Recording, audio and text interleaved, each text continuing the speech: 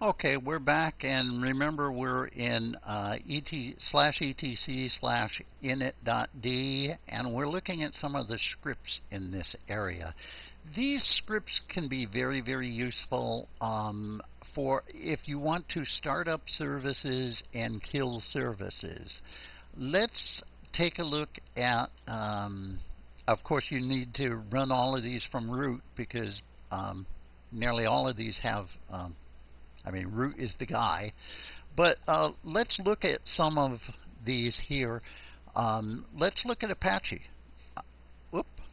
Well, we won't look at Apache because I didn't install Apache on this system.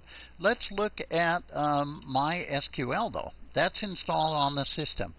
Now, sometimes there are usually 3 or 4 arguments you can put on all of these commands. Generally, there's an argument called start, and there's an argument called stop, and on nice systems like SUSE, there is also one called status that will tell you whether the system is up or down.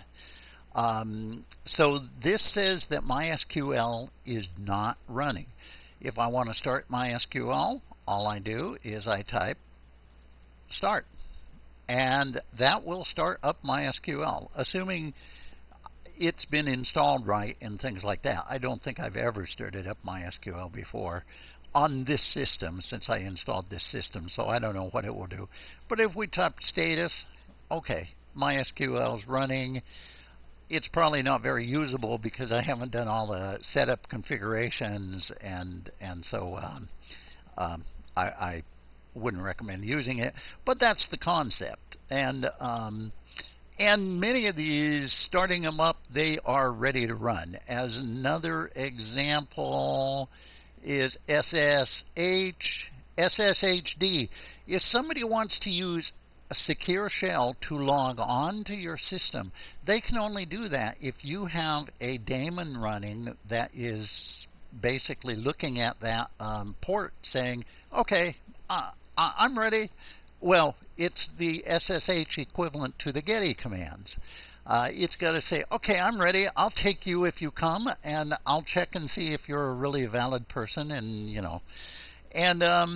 so let's see if SSH is running. Indeed, I'm surprised. I thought it was running. It's not running. Let's start her up.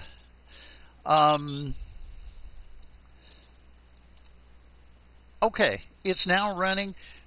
Anybody with proper access rights could then log into my system using SSH. Now that assumes a few got use here. It does assume that I've also opened the firewall, or that I'm not running a firewall, and maybe that I'm routing the traffic properly so it actually can get to my machine.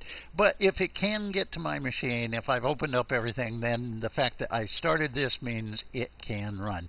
If I want to stop it, I can stop it. Simple as that. And we might as well stop MySQL because I'm not going to use that for the near future. Okay. That is a quick and dirty way of starting and stopping services. The book goes into a lot of detail on and also nearly all the GUIs associated with the major distributions have a way of starting and stopping services and doing it so it happens on reboot every time. What I did just here is a one-time start the service.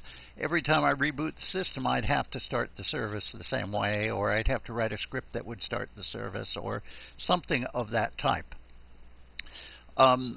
The book goes into much more detail and talks about the runtime configuration scripts. Those get kind of complex, but they're well described in the book, and I'm going to leave it at the book.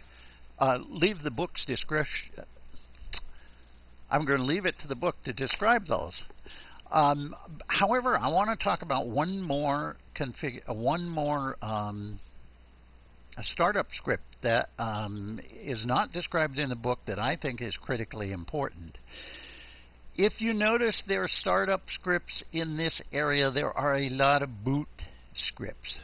Boot, bootload modules, boot proc, boot swap, and the truth is I haven't read all those. I'm not sure what all of them do. But the question is, suppose you have a command that you want to run when the system boots and no other time. Then how do you implement that thing?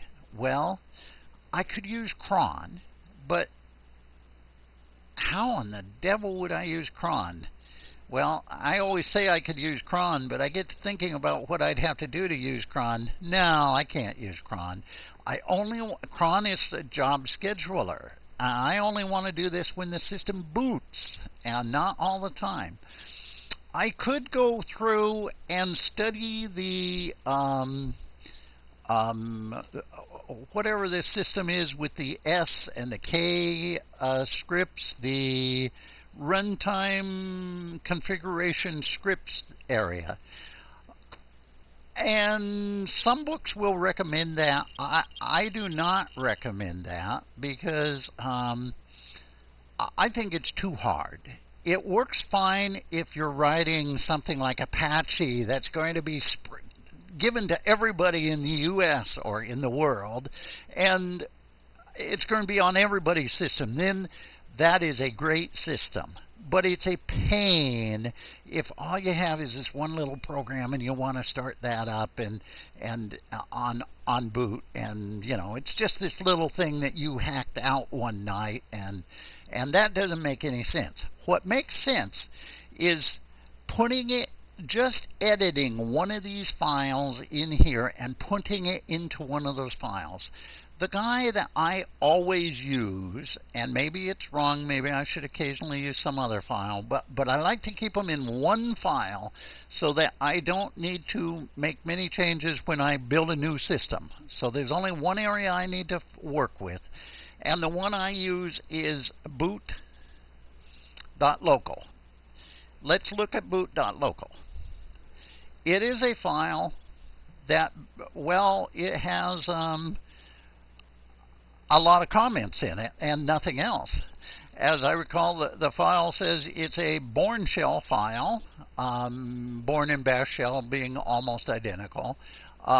It says down here, script with local commands to be executed from init on system startup. Here is where you should add things that should happen directly after booting and before going into the first run level. Well, in practice, I'm a little sloppy with that, even if this is something I want to run, at run level 5 or whatnot. I will slip it in here. Maybe run level 5 isn't going yet, so I will put a sleep in there for a few minutes so the thing I want to happen doesn't happen until run level 5 gets started. And I make all my changes that I want to customize a system, the runtime changes in this file, and it works quite well. And so, like, I usually give out assignments that say, write a little script that only happens at boot time. This is the file to modify. This is where it happens. It's far easier than other ways of doing it, and I think it works quite well. It's never screwed me up. So, okay, that ends everything I have to say about system initialization. I want to talk about X Windows, but that's another video. So, bye bye.